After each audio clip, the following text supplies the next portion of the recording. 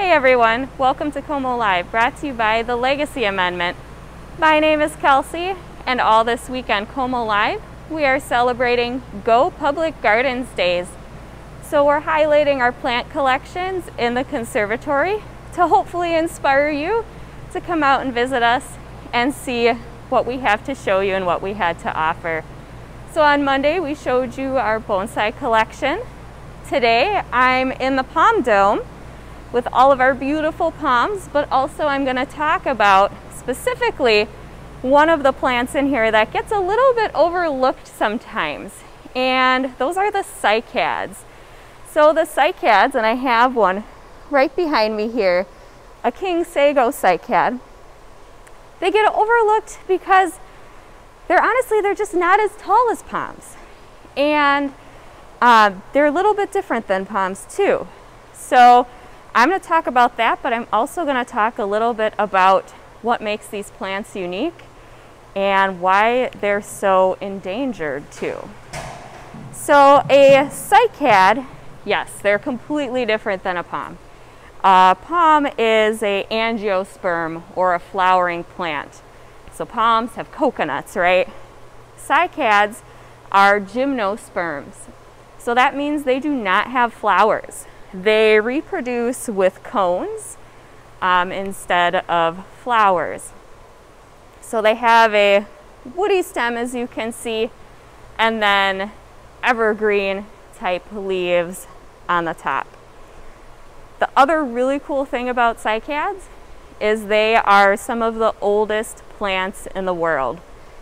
Cycads have been around about 300 million years. So they've been around even longer than the dinosaurs.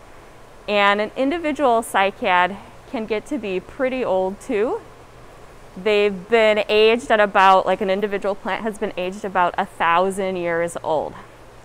So this one that we're looking at right now, and then there's one directly across from it too. They're right at the entrance of the palm dome as you walk into the conservatory, and they have a super interesting story. The conservatory was built and opened in 1915. These two cycads are part of the original conservatory. So they have been around since the conservatory was built, but even before that as well. They were actually part of the original banana walk that was here before the conservatory was built.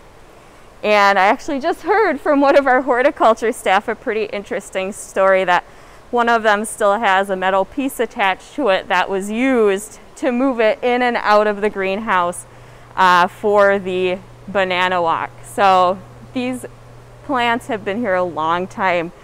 Really, really super cool. I don't know if you can see it on there, but yeah, when you come visit us, you can check it out and see if you can find it. These aren't the only cycads that we have in the conservatory. We have a few other species too, so we'll take a little stroll and we'll see our palms, but we'll also see a couple other cycads. I do want to talk a little bit about cycad conservation too, so let's take a little stroll here.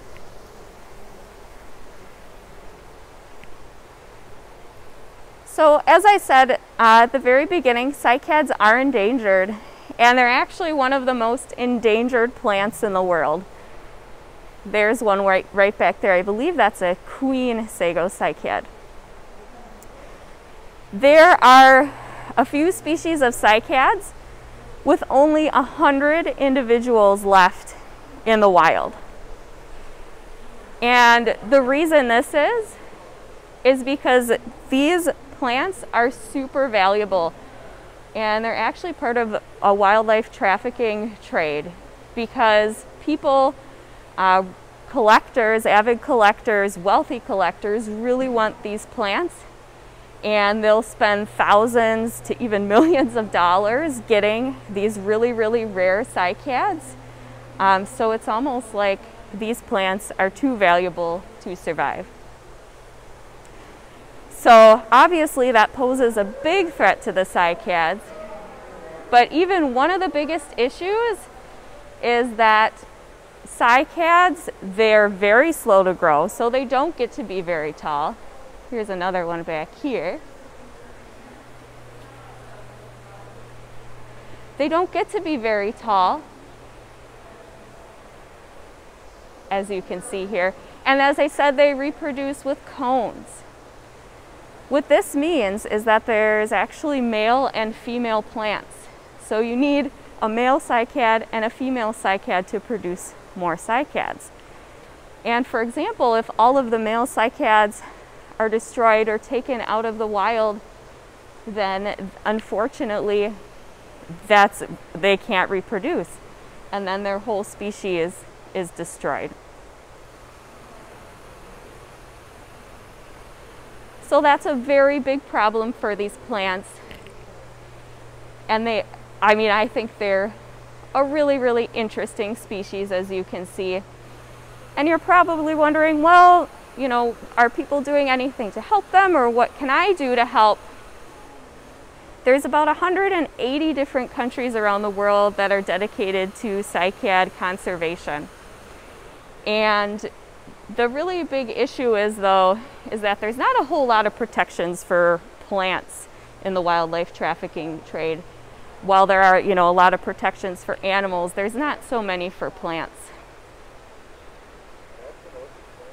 But that doesn't mean that people aren't helping. There are organizations that are dedicated to educating people about cycad conservation and talking about, you know, these really interesting plants.